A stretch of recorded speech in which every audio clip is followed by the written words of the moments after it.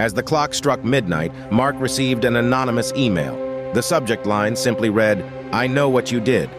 Heart pounding, he opened it to find a chilling video of himself disposing of a mysterious package in a remote forest months ago. Panicked and haunted by guilt, Mark's life unraveled. He began receiving cryptic messages, always one step ahead of him. Someone knew his every move. Desperate to uncover the truth, Mark retraced his steps to that forest, only to discover a hidden camera. The suspense tightened as he realized he was being watched.